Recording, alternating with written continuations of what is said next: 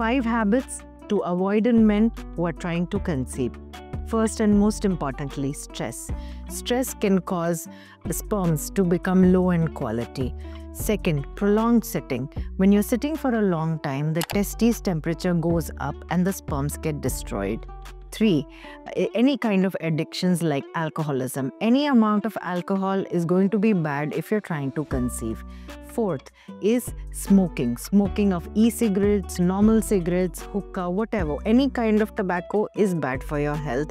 And 5th is hot water baths, sauna or steam.